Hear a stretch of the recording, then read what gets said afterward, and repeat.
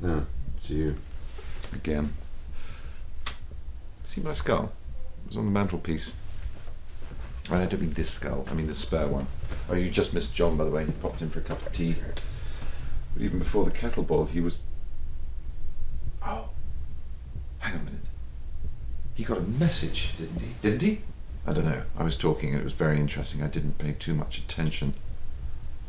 Oh, that's stupid practice. Right, now, what we need to do is break into his voicemail. All we need to do is guess his PIN. Well, you try on your phone and I'll try on mine. Go!